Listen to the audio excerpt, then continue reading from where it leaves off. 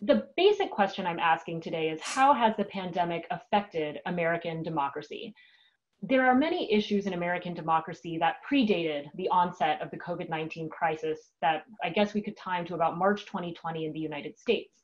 So if I were giving this talk in February, for example, I would tell you that I work at a research center that typically examines problems with democratization outside the United States, but that we started a program on the United States in 2013 because it seemed as if there were problems with American democracy as well. And given that democratization can be a long and basically never-ending process, we focus on a few of the ones that seem like they have potentially detrimental effects on democracy here. And the main one is that Americans have been declining in their trust in government for the past few decades. They don't think that our elected officials necessarily act in the interest of all citizens. And this is driven by a few different patterns that we've found in our politics. So the talk today will go over what each of these are: political polarization, inequality, and the conduct and nature of our elections. And we'll also discuss how the COVID-19 crisis shapes all of these things. Political polarization, very briefly, just describes the divisions between the parties, not only the ideological distance, but also the sort of incivility and antipathy that has come to characterize some of our politics. Since Trump took office in 2016, there have also been new issues related to rule of law and corruption. These issues were pretty dormant in American politics for a long time, but have been sort of reinvigorated given how he has sort of governed. The second one, which has been on many of our minds, has gotten a lot of attention during the pandemic, is inequality. And here I refer not only to economic inequality and the gap between the rich and the poor, but also issues related to racial justice and persistent racial gaps in how Americans experience their government and have opportunities in the United States. And the final issue has to do with elections. So the basic requirement of democracy is that you hold free, fair, and legitimate elections. Our elections are hamstrung by any number of somewhat antiquated administrative issues, and also some issues of concern to Americans, like campaign finance, gerrymandering, et cetera, which have received more political attention and public attention over the past few years. So I'll conclude by talking about how you hold an election in the middle of a pandemic. The general takeaway is that the COVID-19 crisis, despite the fact that crises can sometimes create opportunities for unification or for leveling and balancing out different groups in society, actually probably exacerbates all of these pre-existing issues in our democracy. I will try to end on an optimistic note about what the reform community is doing and what activism is doing, and how I believe that this could actually be a really nice opportunity for rebuilding our democracy. Just to give you a sense of where we are in terms of this crisis, though. So the novel coronavirus emerged in China in 2019 and quickly spread to the rest of the world. Coronavirus has been in the United States since, by some estimates, February, but really became more of a protracted crisis in March, when the 6 counties of the Bay Area on March 16th were the first in the country to issue shelter-in-place orders to try to contain the spread of the virus. We now lead the world in the number of coronavirus cases. There are over 3.3 million confirmed cases, over 130,000 confirmed deaths, and we have, according to experts, not really exited the first wave of the crisis. So we have cases still rising in 41 states and the District of Columbia. To the right is a picture here of President Trump and Anthony Fauci, who has been the doctor appointed to head the coronavirus response. Even though Donald Trump was photographed wearing a mask at Walter Reed Hospital over the weekend, there has been politicization of any number of aspects of the response to coronavirus, and it is somewhat epitomized by this photo with Dr. Fauci wearing a mask and Trump not. Here is just a heat map of where the cases are as of yesterday's New York Times case count. The cases first emerged on the west and east coasts in major cities, and that also probably has something to do with shaping the early national response, but at this point has spread to basically every state. Now, since the coronavirus crisis hit and states issued stay-at-home orders, we've also seen a wellspring of civic activity and protest. On the left here is a photo of a Black Lives Matter protest in Washington, D.C., outside the Capitol on June 6th, which was a day of national protest in which 15 to 25 million Americans participated in Black Lives Matter protests in response to the police murders of George Floyd and Breonna Taylor, which were the sort of final in a long count of murders like that. And on the right are protests of a different sort. 3 armed gunmen as part of a liberation movement storming the State House of Michigan in response to Gretchen Whitmer's stay-at-home orders. And also someone who has co-opted here some rhetoric from the pro-choice movement to proclaim her sort of opposition to mask wearing. So to go back to the issues raised at the beginning of the talk, political polarization is probably the foremost characteristic of our politics today. This is a graph of polarization in Congress showing the distance, the ideological distance between the Republican and Democratic parties in both the House and the Senate. While polarization was very high after the Civil War, it went down steadily during the 20th century, but since the 1970s or so has been on the rise and has reached historically high levels recently. And it's not just the case that our elected officials are polarized. We as Americans are also polarized. So this is just some public opinion surveys from the Pew organization showing that your average Democrat and your average Republican have identified in ways that are more consistently liberal and conservative and more distanced from someone of the opposing party. People also indicate that they support their party more, there's more in-group favoritism, and they distrust the opposing party more. And what this graph doesn't really capture is that many Americans are turned off by all of this. So more and more Americans, up to 40%, identify as independents and say that they are cynical about both parties. So polarization has a corrosive effect, not just for people who are part of the parties, but also for people who are watching all of this and becoming increasingly cynical. Now, polarization has effects on government. It can make governing very challenging. Parties in Congress are less likely to compromise or negotiate, and it also then provides a pretext for leaders to politicize other non-elected aspects of government, for example, to try to do policymaking through the executive agencies or to rely heavily on the courts to settle policy disputes. Polarization also has effects in society, what we now think of as affective polarization, which is sort of the academic term, you've probably seen in the media as hyperpartisanship or even tribalism, not a term that I particularly like. But this tendency we have to favor our in-group and dislike the out-group has become worse and worse over time, to the point that it seems as if everything can get politicized. Parts of the consequences include motivated reasoning, where your perception of facts and events is dependent on your political preference. So, for example, people tend to think the economy is doing better when their party is in power and tend to think the economy is doing poorly when their party is out of power, regardless of the objective economic conditions. But we also live in a time of a fragmented media landscape where you can get information and news from many different sources. So increasingly, Americans are likely to choose information and news sources that tell them that basically cohere to their pre-existing ideas. And there's also residential patterns. Cities tend to be very liberal and vote very Democratic, whereas rural areas and suburban areas, this changed a little bit in the 2018 midterms, but rural and suburban areas tend to be much more conservative. And this is reflected not just in which parties you elect, but also any number of lifestyle choices and choices you make about how you think, what you think the government ought to do, how much you support the state, et cetera. And finally, there's even some evidence that polarization affects highly individual decisions that we make, including who we're friends with, who we choose to marry, who we hire for jobs. There's evidence that partisanship has become a new dividing line in our society, and there are forms of bias or discrimination that people now employ using partisanship as a sort of heuristic. And this also can produce what's called homophily, or a lot of homogeneity in your social circle, which makes it even more unlikely that you're going to come across an opinion that differs from yours. Now, how has this changed in the age of Trump? Trump is a sort of unique figure here because he's very polarizing himself. He initially entered politics as part of the birther movement, saying that President Obama was not born in the United States. And his candidacy in 2016 was designed to sort of shake up the Republican Party and was initially designed as a criticism of many of the Republican candidates.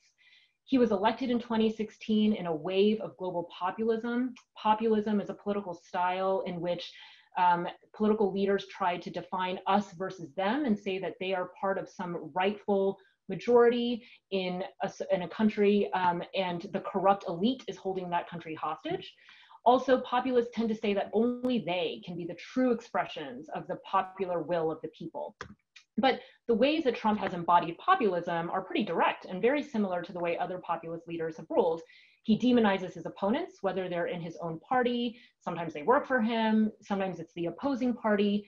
He also likes to go after democratic institutions, both formal and informal, like the media or judges who rule against him. And a criteria that he employs when making governing decisions is loyalty rather than merit or technocratic expertise. So some of the ways that polarization has been sort of sharpened in the crisis include any number of aspects of politicization of the response to the crisis. One of the first elements is the politicization of basic science. So unlike leaders in many other of our peer countries, like advanced industrial democracies, the US has not managed the crisis effectively. The Trump administration has sidelined experts in science. Later on, I'll talk a little bit more directly about Trump and the CDC. He has touted some unproven treatments and said the virus is likely to dissipate quickly. Hydrochloroquine is one of these treatments, or drinking bleach famously was one that he also touted. There has been a politicization of the behavioral changes that might mitigate the spread of the virus, such as wearing masks. And finally, he has often pitted economic concerns against health concerns as if they're mutually exclusive, when other countries' leaders have tried harder to try to strike a balance between the two. There has also been a bit of a politicization of the supplies that health workers need, essential workers, and also supply and loans that the federal government can offer to the states or to businesses. In March, as most states were issuing their stay-at-home orders, Trump vilified the Democratic governors who acted early, such as Jay Inslee in Washington and Gretchen Whitmer in Michigan. He said that they were acting disloyal for critiquing his response, and also directed his Vice President, Mike Pence, to not call back the governors who had not displayed enough loyalty if they said they needed more supplies. States were then forced to compete for what was a scarcity of personal protective equipment in the federal stockpile, and states also had to bid each other for federal loans. And finally, this made the Republican governors much more likely to reopen their states quickly after issuing shelter-in-place orders, with pretty bad effects on the spread of the virus. This is just a calculation from Bloomberg Business Week about where the paycheck protection loans went through this SBA. Here we find that on a per capita basis, the big blue states, especially California and New York, were the least likely to receive loans, whereas the red states received many more loans per capita. There's also been more of a politicization of the rule of law. In February, well, actually in 2019, Trump was impeached by the House of Representatives on corruption charges related to pressuring Ukraine to investigate Hunter Biden, the son of Joe Biden. And he was ultimately not convicted by the Senate, but he has continued to govern in ways that displays a degree of sort of paranoia and discomfort with whether or not people are being loyal to him. So he has used the crisis as an opportunity to fire critics and reward loyalists. In April and May, he fired 5 of the inspectors general, which is an office tasked with oversight responsibilities in the executive agencies. Some of these inspectors general were overseeing funds for coronavirus disbursement at the Pentagon, or were part of the whistleblowing activity in Ukraine, or have been investigating Pompeo's use of State Department funds. So these are people with potential information that could hurt him. He has also put his son-in-law, Jared Kushner, in charge of a supply chain task force that was meant to procure additional PPE supplies for the states, but ended up prioritizing bids from Trump allies. And also there are claims and reports that they interfered with FEMA's procurement processes and reports of supply interdiction, meaning that they captured supplies that were already intended to go to specific hospital networks, some in New Jersey, some in the Pacific Northwest, for example, and redirect them to other states. Sidelining the CDC, you might have seen the news as of yesterday that the Trump administration asked hospitals to send data on coronavirus cases directly to the Department of Health and Human Services and circumvent the CDC, when the typical procedure is that you would send all that data to the CDC first. He has been reluctant. The CDC former directors have spoken out about the fact that Dr. Redfield, the director of the CDC, has been marginalized in a lot of the coronavirus response. And finally, he made news this week for pardoning Roger Stone, who was a convicted felon who lied to Congress in the Russia investigation and was set to begin a prison sentence for being found guilty. This actually prompted Bob Mueller, whose Mueller report was completed last year, to write an op-ed in the Post denouncing this as a perversion of the rule of law and as a corrupt act by the president. Now, before we move on to inequality, want to say that a crisis can be an opportunity for leaders to unify rather than divide. And polarization before the pandemic did not necessarily mean that polarization would affect the response to the pandemic, but it does seem to have. Now, moving on to inequality and racial justice, or issues of racial injustice, which is how we've been discussing it since the pandemic began. A brief lay of the land. The United States is one of the most unequal, if not the most, by some measures, of the advanced industrial democracies. We also have the highest poverty rates after transfers. And income and wealth inequality have been rising for decades, spawning a wealth of literature about inequality and the effects of inequality for our politics and for our society. This is just a measure from the World Bank of the Gini Index, which measures the ratio of the top income brackets to the bottom. And inequality has worsened since the 2008 financial crisis, which we have basically recovered from as a country, and our economy was doing incredibly well in early 2020, but the gains from the recovery have been very unequally distributed. So wages have been pretty much stagnant for low and middle income earners for the past few decades, but wealth has risen for the top fifth and especially top 1% of the countries, of the income earners in the distribution. There's also a racial element to this in that there's a persistent racial wealth gap, one that we have fortunately been talking about in earnest in the past few months, but the amount of wealth held by white families exceeds that of any other racial group. And this is true even when you control for any number of things. So the Black and white wealth gap is a persistent one in our country. And even when Black and white people both own homes, white families are likely to have more wealth. Even when Black and white people make the same income every year, white families are still likely to hold more wealth. So there are any number of factors that drive this that cannot be solved through some typical policy interventions of the kinds that we have usually used. Now, in an era of COVID, these inequalities have become more stark. This is data from the CDC showing hospitalization rates. We know that during the crisis, Native Americans and Black Americans have been much more likely not only to contract coronavirus, but to be hospitalized from it. And in various times over the past 16 weeks, they've sometimes been 2 to 3 times more likely to die from it than white Americans. This is a chart of death rates reported to the CDC showing just how big the disparity is between Black Americans and white Americans, and also Hispanic Americans. So how will inequality be affected by the COVID crisis? There have been record unemployment claims filed since the pandemic hit. For the past 16 weeks, per week, there have been at least 1 million unemployment claims hired. And in late June, there were 33 million Americans on some form of assistance who are getting jobless benefits, which is 5 times the amount at the peak of the Great Recession, 2008, 2009. So the recovery is also likely to be very uneven because the COVID crisis sort of hastened some of the structural changes to our economy that were already in place, some of the decline of good jobs, and instead the rise of jobs that are sort of unprotected, non-unionized, very low-wage work. Workers in essential services in the pandemic or the gig economy have had few job protections, while demands for those jobs have gone way up. And essential workers, unsurprisingly, are therefore the ones who are contracting COVID at much higher rates. And finally, the economy seems to be doing well right now. Some of that is because of the CARES Act, the COVID recovery relief bill that Congress passed earlier this year that gave extra unemployment benefits and funds to Americans who had lost their jobs. But some of those benefits are set to expire at the end of this month. And also some of the sectoral bailouts, like that of the airline industry, for example, are set to expire in September. So there is going to be some hit to the economy when those benefits expire. Now, prior to the COVID-19 crisis, economic mobility was already on the decline. This is not a super updated chart. This is just showing that economic mobility was already sort of declining in the post-war period when we typically think of there being robust economic growth. This is a measure from Raj Chetty's data on inequality.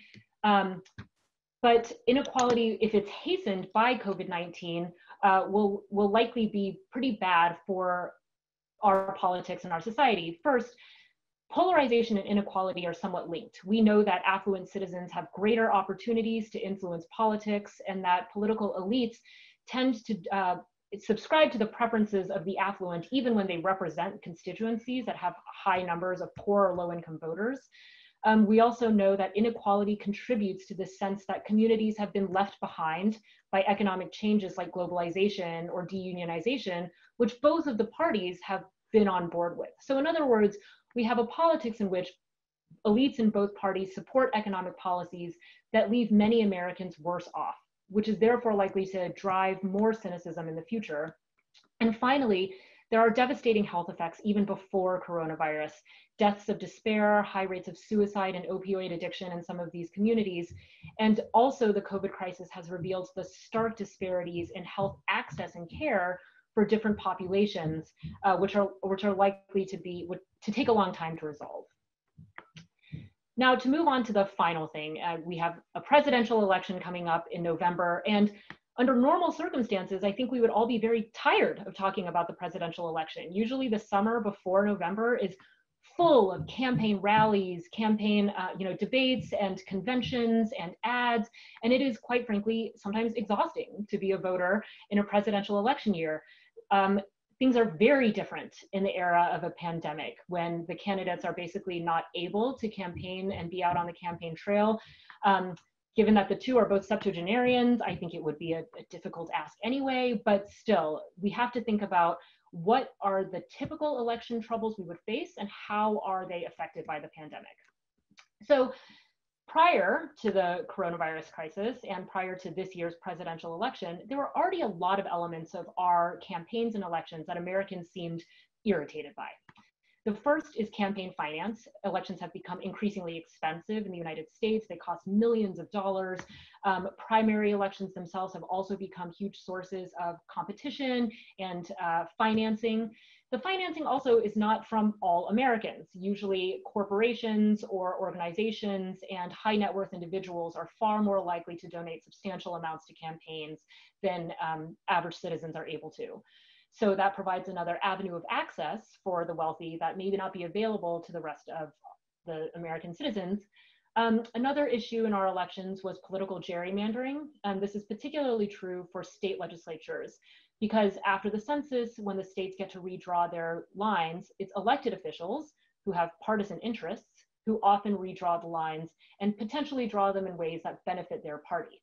This has come up before the Supreme Court on multiple occasions, and it sort of remains to be seen what the sort of future of gerrymandering is, but that is at least something that Americans expressed concern about.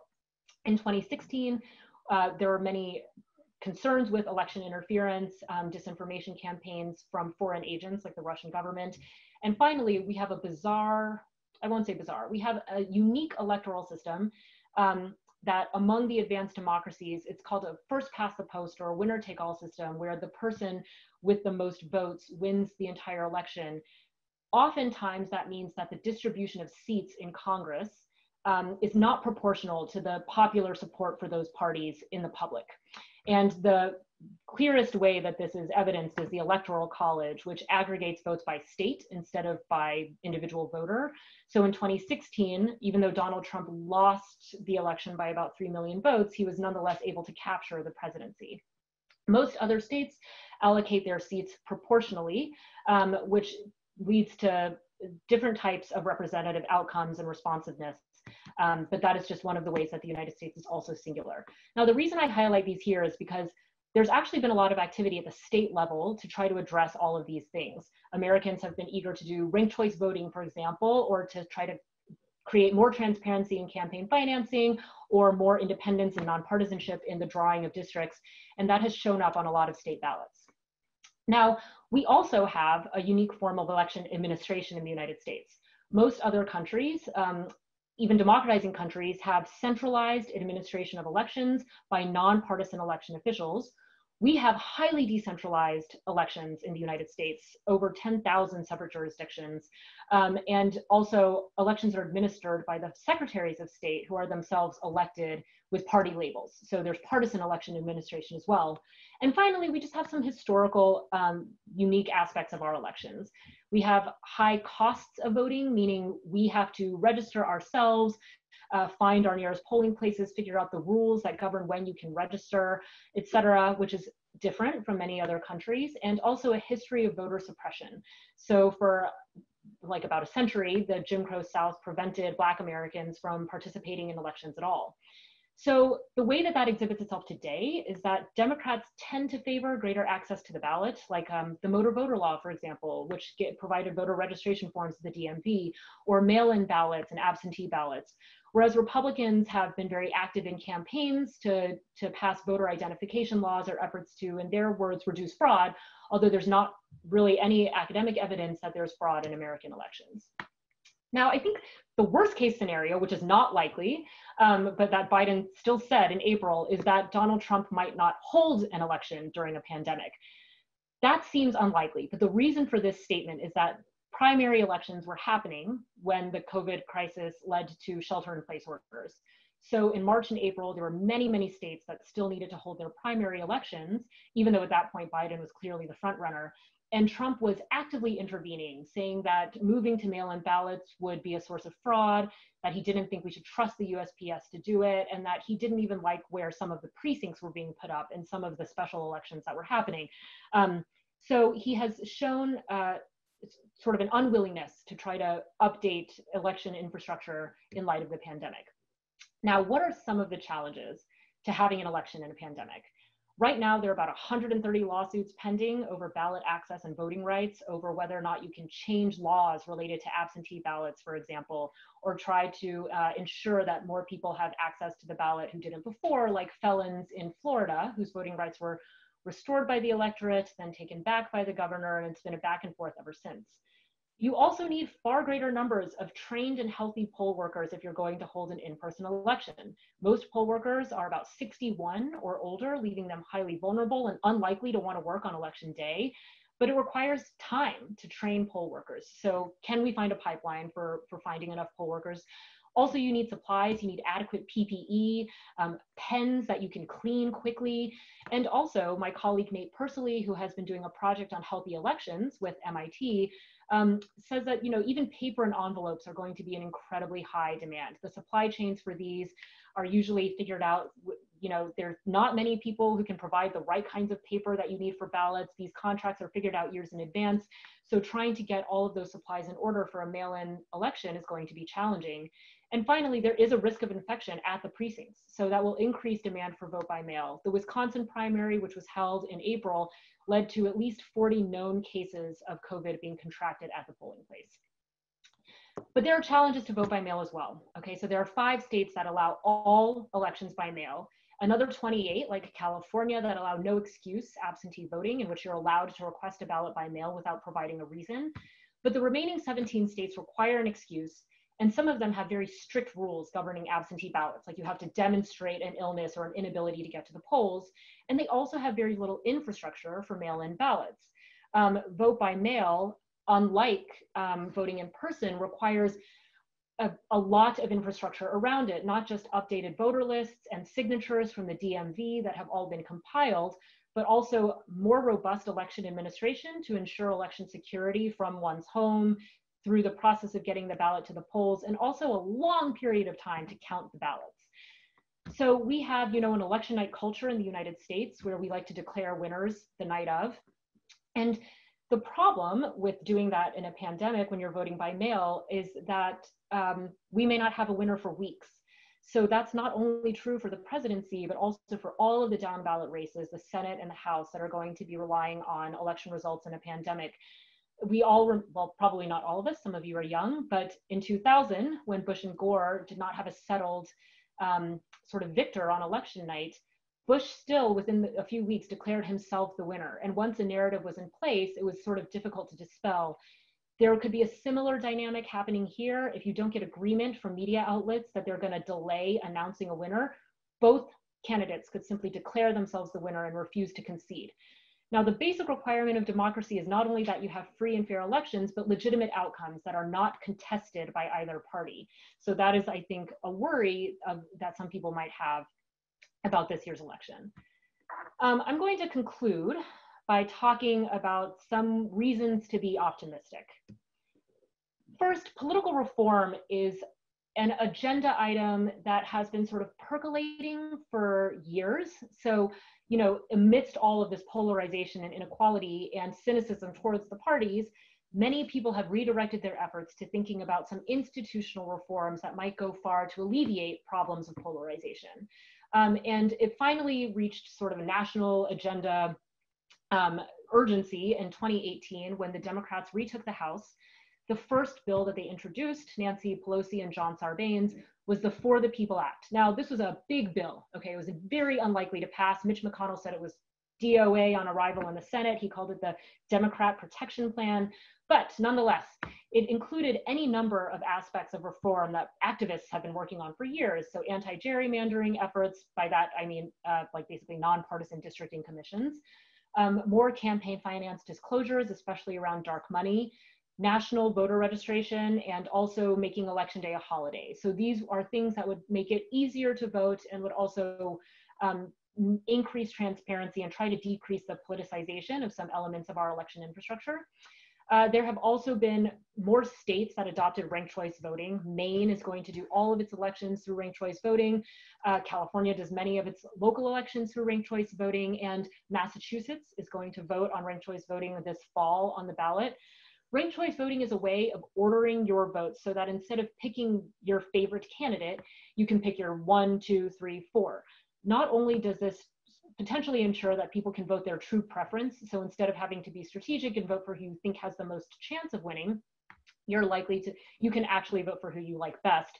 But also there's a theory that it incentivizes candidates to act differently, because instead of just mobilizing their base, they have to reach across the aisle to try to guarantee the most votes in order to be victorious. And the final thing is that there has been more activity on electoral college reform. Now, it's probably unlikely that we ban the electoral college or get rid of it, but we can try to make the votes of the electoral college proportional to the votes received in the electorate. There was a faithless electors Supreme Court case that happened a few weeks ago, but at any rate, people seem to be receptive to potentially reforming that. And finally, you know, protests and civic engagement are critical to democracy. 2019 was a big watershed year of protests. There has been declining support for democracy, and by that I don't mean that people want authoritarianism, but more that people are upset with democracy in their own countries. Democracy indicators have been going down. Over the past few years, my colleague Larry Diamond has written about the sort of democratic recession, but in 2019 there was this groundswell of political and public movements against their governments, critical of how democratic leaders were consolidating power and critical of the corruption that many people saw in their both authoritarian and democratic regimes. This led to the ousting of some dictators, like in Sudan and in Algeria. The Hong Kong democracy protests received worldwide attention, for example. So the United States is now part of a global movement of people who are demanding changes in their own countries and better, more effective governance. In the United States, the Black Lives Matter protests are some of the largest in our history. They were multi-generational and multiracial. And that is a cause for optimism because protests and civic engagement are what push democracy forward. There has been no epoch of significant political change that was catalyzed purely through elite top-down action. There needs to be vociferous and ongoing demand from the public and holding leaders accountable. And that is what creates change that is sustained in the long run. So the final thing I can say is to please vote in November. Hopefully you have an easy way of doing that. For everyone to thank you and stay healthy and to get involved in whatever way you can so you don't have to feel hopeless so that you can feel hopeful. Didi, thank you so much. And you have inspired quite a lot of questions and quite a lot of chat going on. So we're going to jump right into the questions if you're ready. Yes. Starting with, Michael Porter at Harvard recently Yes. proposed open primaries for all voters, with the top 5 going to the general election, where there'd be ranked choice. Also, change how Congress physically works, make them sit and eat not by party, but together. Would these fix polarization? His point is these things could be done quickly without needing constitutional amendments. What do you think about that? So Michael Porter, so I appreciate the question. That's a great question. For those of you who don't know, Michael Porter is a professor at HBS who, with a businesswoman named Catherine Gell, has been really into examining American democracy. And I just say this context because I think it's pretty interesting. His expertise is in business competitiveness and what creates a more competitive market environment. And then when he looked at politics, he realized we have a very anti-competitive politics environment where we have just 2 parties that have basically a stranglehold on power. And this sort of, maybe not monopoly, but duopoly is bad for our politics. So the first recommendation to have a top 5 primary system, I feel a little bit mixed about, only because party primaries arose as a way to wrest power away from party elites. But I still think parties are meaningful entities in not only American politics, but in all democratic politics. So I do think that for politics to work, you need competition, and that in the competitive space, you need differentiated parties. So if you have a sort of top 2 system in California, for example, or a top 5 system as Porter recommends, you end up getting a blurring of party lines potentially, because what you're doing is holding a general election prior to a general election. And really, I think there needs to be robust debate within the parties that leads to candidates who are representative of those parties' voters who then compete in a general election. But we have had top 2 primaries in California that seem to have depolarized some of our politics, mainly because Democrats have done very well. So we now have very democratic politics in California, and I'm not necessarily sure if that's what all states should do. And on the second point of having members of Congress eat together, so one thing that I'm also hopeful about is that there has been a long project that we've been a part of called the Madison Initiative, which I think is now the Democracy Initiative at the Hewlett Foundation. And they have tried hard to support organizations that are working on reforming Congress in particular as the locus of sort of deliberative activity in the United States. And there's been a big effort to modernize Congress. And part of that modernization has to do with how members of Congress behave. Don't fly home every weekend. You know, bring your families to DC, take your job seriously, try to create friendships across the aisle. I think that all of those efforts would go really far. And there was a candidate who ran for president many years ago, Evan Bayh, whose father, Birch Bayh, was a longtime senator from Indiana.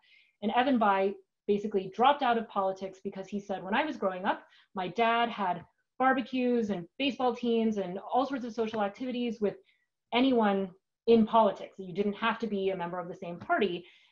Whereas now it was so fractured and so divisive that that kind of shared culture of politics was no longer present. So I think that yes, anything you can do to ameliorate the divided culture among members of Congress would be great. And thank you, Giles Goodhead, for that question. So Ted Lieu says, thank you for your presentation. What happens when a follower of Trump in a polarized environment sees Trump reverse himself? For example, Trump retweeted posts that mocked mask wearing. Now he says people should wear masks. Do his supporters now wear masks, or do they still cling to their original belief?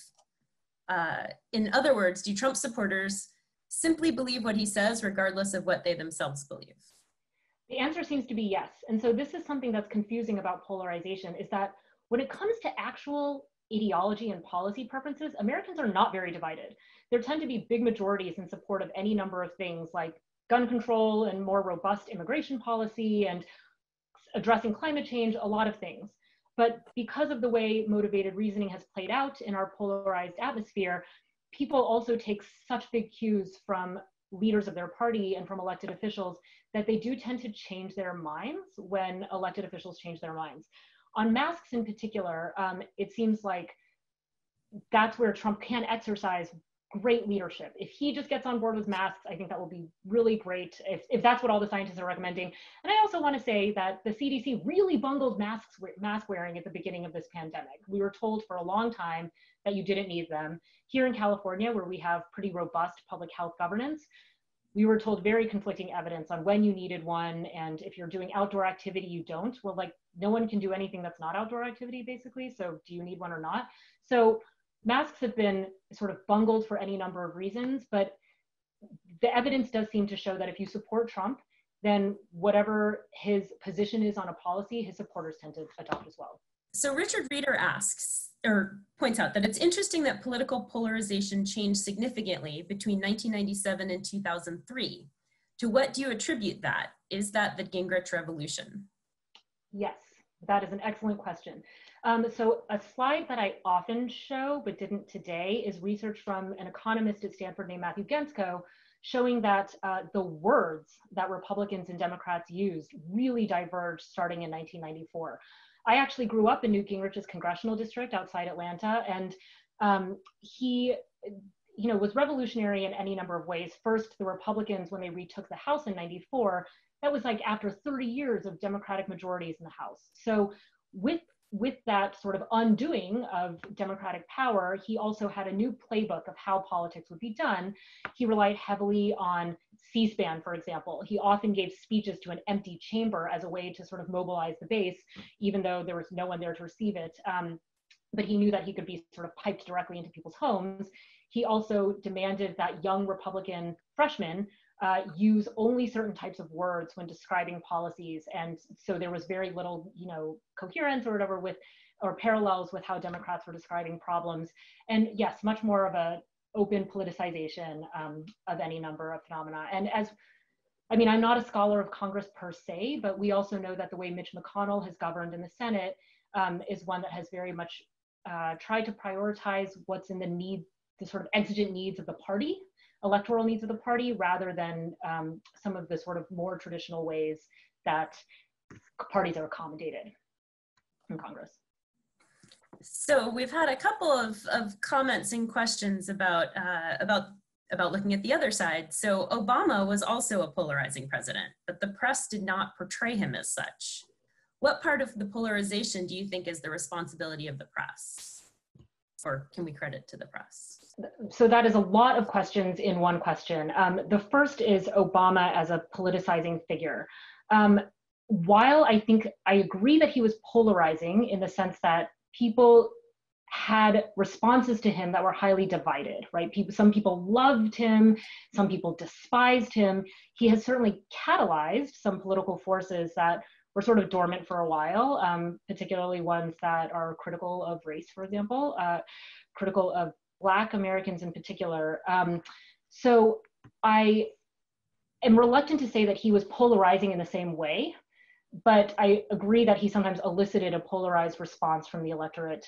Now, the press, I think, has itself as an economic sector, right, has been changing a lot. We know that media used to look a certain way. There were sort of 3 networks on television that dominated what the news was. There were sort of fewer gatekeepers in our information environment. Today, we know that newspapers are also profitable for a really long time, whereas they have been challenged by the rise of the internet and new forms of media, particularly digital forms of media. By that, I mean, I think the business model for journalism has also changed as a response. I am not an expert on all of these trends, but we do know that there's a tendency to report things quickly, to potentially do a sort of clickbaity type headlines and stories.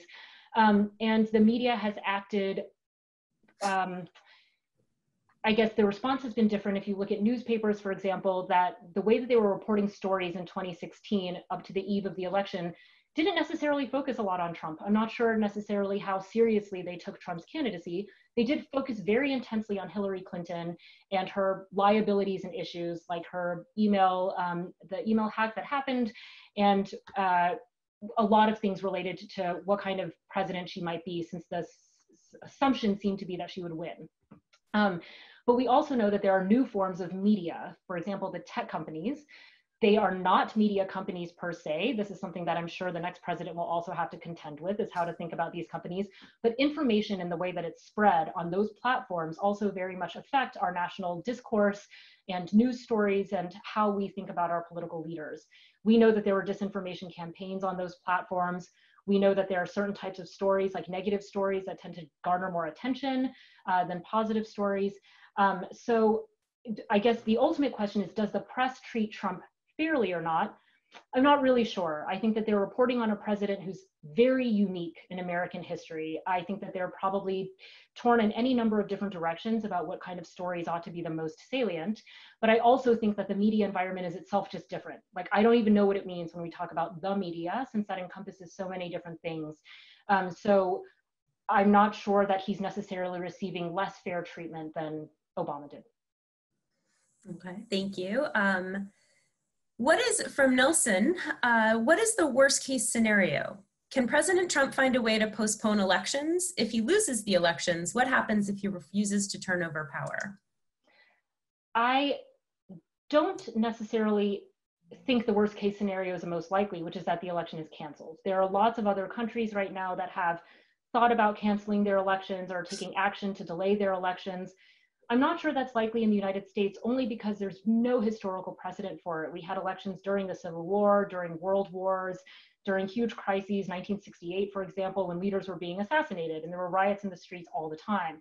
So do we need to cancel the election, or is it likely that Trump does that? I really doubt it.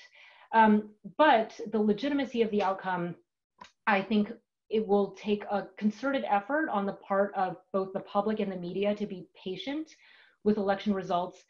And ultimately, Trump, he does seem to like to use his power, but he doesn't necessarily seem like he'll refuse to let go of it. I mean, there are such aggressive norms of peaceful election turnover and sort of informal alliances between the presidents over time, even if they're of different parties, that I don't think we should necessarily be so worried that they just don't leave the White House in January if he's not reelected. I mean, he could also be reelected. Absolutely. From Stu, how does dissatisfaction with both parties change the election fundraising dynamic for the future?